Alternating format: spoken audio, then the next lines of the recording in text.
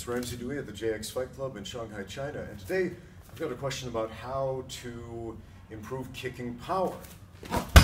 Generally, when people are talking about kicking power, they're talking about the roundhouse kick or the tie kick, but we also have to understand there are lots of other ways to kick.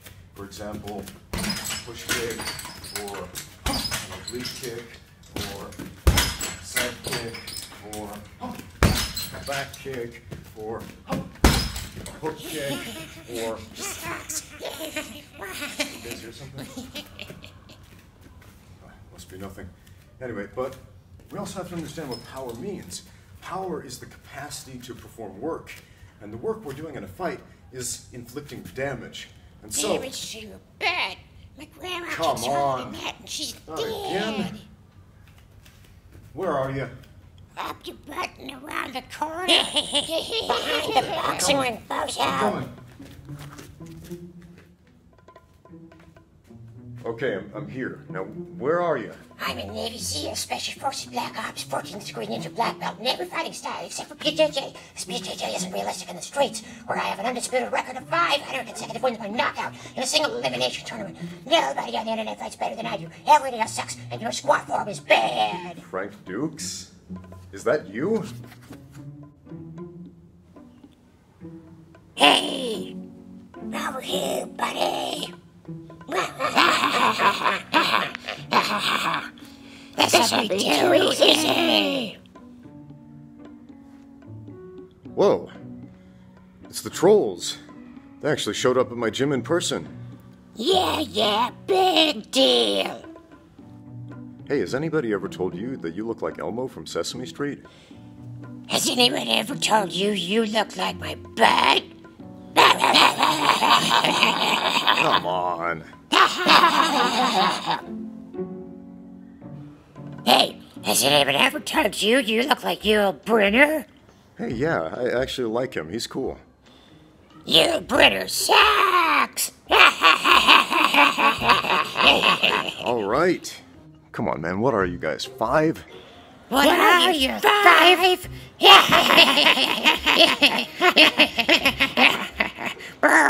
Burn, Major, burn, bro!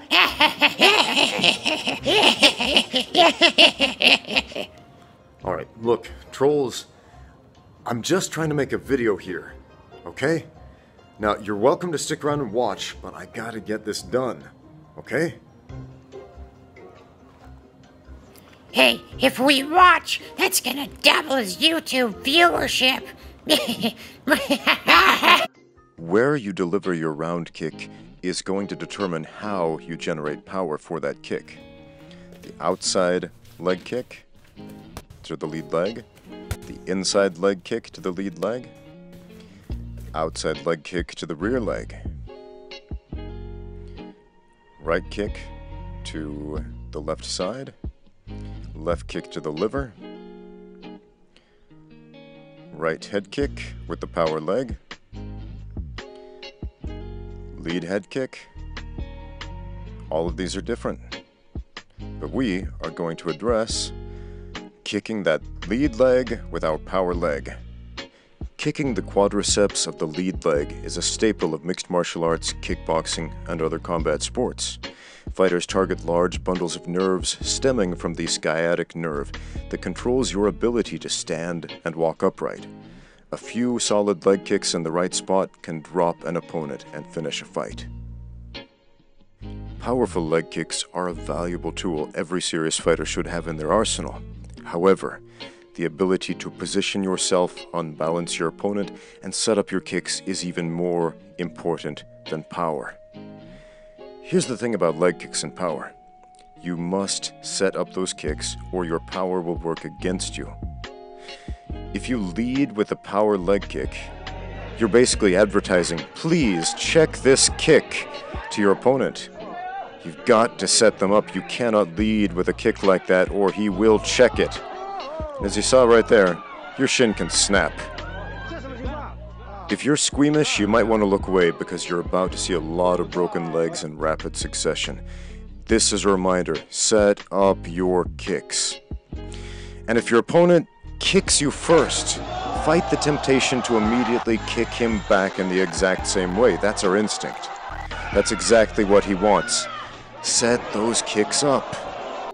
A good setup and a solid position is far more valuable than power. But since you asked how to develop more power, well, I'll give you my perspective.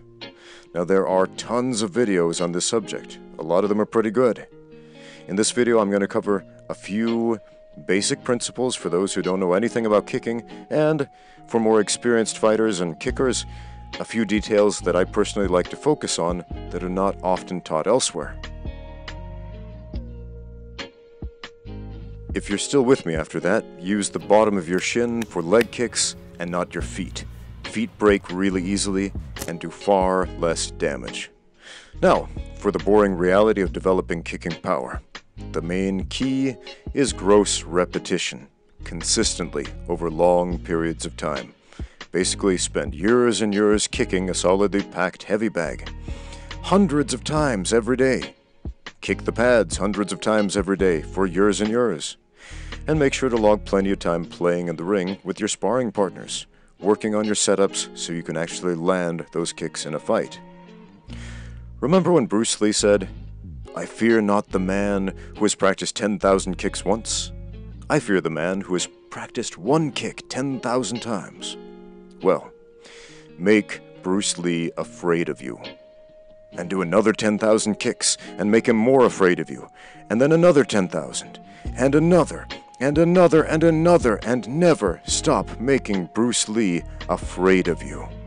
There are 6 principles I want you to pay attention to. 1. When you practice with the bag, kick the front of it, not the side. 2. Make a falling step at a diagonal. 3. Step in the direction you want to kick with your standing leg. In other words, step with your standing leg in the direction you want to kick. 4. Pivot on the standing leg. 5. Push off with the toes of your kicking leg. And 6. Articulate your arms correctly. Let's start with footwork. The blue line is the center line. Step diagonally off the center line with a turned out leg. If your standing leg is turned in, your kicks will suck and possibly be more dangerous to you than to your opponent. The standing leg is the single most important factor for generating kicking power. Now right here, see I'm standing right in front of the bag, not taking a step, kicking the side of the bag as a lot of people do. Fix that. Step off the center line. Create that angle and create that power. Step and kick. Step and kick. Step and kick. 2 main kicking styles that I use. 1, the leg swings horizontally as the upper body violently folds forward, like a percussive sit-up accompanying the kick to amplify its power. And 2, this one, arcing the kick up and down in a rainbow-like motion. Since your opponent's lead leg is sloped at an angle, this version is great to weaponize gravity. You'll see here I actually sloped the bag at an angle to mimic what a quadricep does in a fighting stance. This also minimizes the possibility of your opponent shin checking, since your leg can go over the shin check. Articulating the arms correctly is important both offensively and defensively. Swinging the arms opposite the kick generates power, but do it right. Instead of throwing both arms down, swing the rear arm between the neck and shoulder to protect from a straight right counter, and swing the lead arm toward your opponent. This lead arm position can serve to parry oncoming strikes, or quickly become a reverse collar tie should your opponent step into your round kick to jam it. Next, pivoting on the standing leg, basically a pirouette on the balls of the feet of the standing leg. Here's an exercise my students do. Use the ropes of the boxing ring to hold up your kicking leg while you pivot 180 degrees and back on the standing leg. Make sure to swing your arms correctly at the same time. 100 reps per side per day will certainly help. Try this. Try jumping as high as you can without bending at the knees. This is only possible by pushing the toes downward into a point explosively. Pushing off with your big toe with the kicking leg will add an extra boost to your kicks. If you don't push off with your toes, you're most likely trying to pull your leg off the floor with your hip flexors and slowing yourself down. So point that toe and look at the shape of that toe as I kick. Look at that still frame. The toe is pointed. Push off just like that. What are you? Some kind of ballerina? I don't even need toes to kick your butt. You know, taking a ballet class would not be the worst thing in the world to do to increase your kicking power, because a round kick is basically the same thing as a pirouette from ballet. It's just done at a slightly different angle. Bruce Lee ain't afraid of you. Nobody's afraid of you. Jerk. Let's talk about chambered round kicks. You'll often see these in Taekwondo and Karate. I use these exclusively for striking the head. If you need a few inches of extra reach, you can kick with the instep of the foot, but whenever possible, use the shin. The power of a chambered round kick comes from its speed, rather than throwing the body weight behind it. Now, I can't stress enough, a chambered round kick is a head kick. This is not to kick legs with. You will bust up your feet trying to do chambered round kicks on somebody's legs. Spare it for the head. To throw a chambered round kick, lift your knee as high as you can and pivot on your standing leg as you snap the kicking leg out and back as quickly as you can. In sharp contrast, the turning round kick or the tie kick has no chamber. The whole body is thrown violently in a circular motion.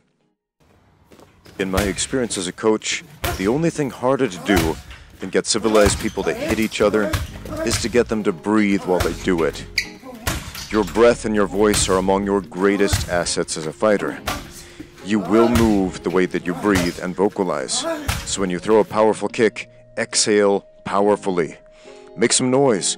Shout from deep in the diaphragm. This will tense the right muscles to expel destructive force and tense the right muscles to protect your internal organs from counterstrikes to the body. You inhale automatically, but you must consciously exhale. So shout it out.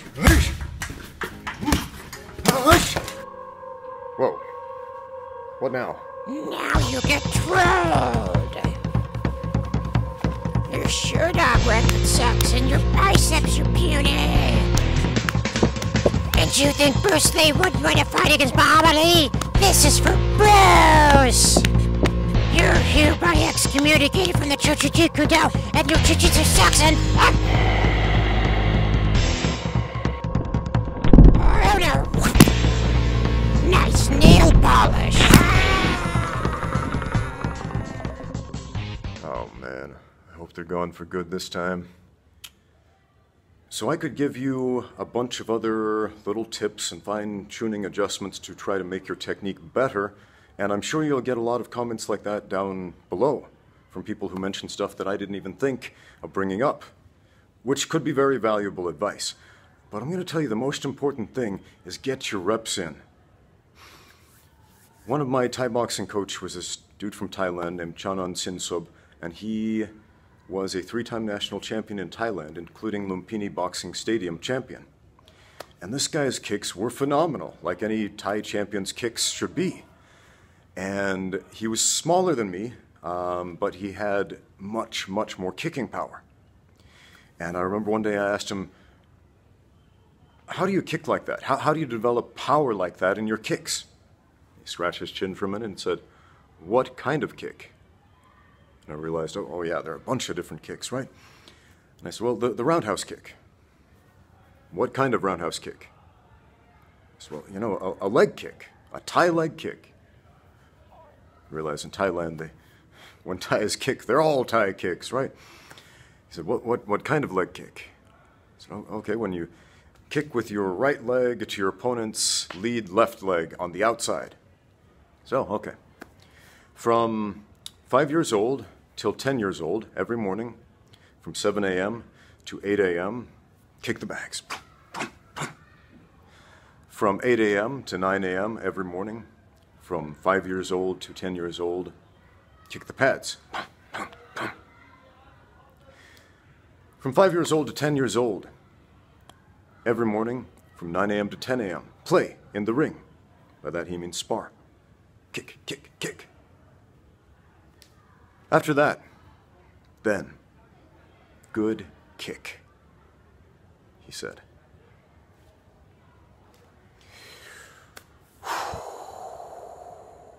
Got to get your reps in, guys. There's no substitute for repetition. Man, if you're not getting at least 100 kicks a day per leg, and you feel like your power is lacking, do that. Kick a solidly packed heavy bag 100 times a day per leg, with whatever kick you want to develop. Okay?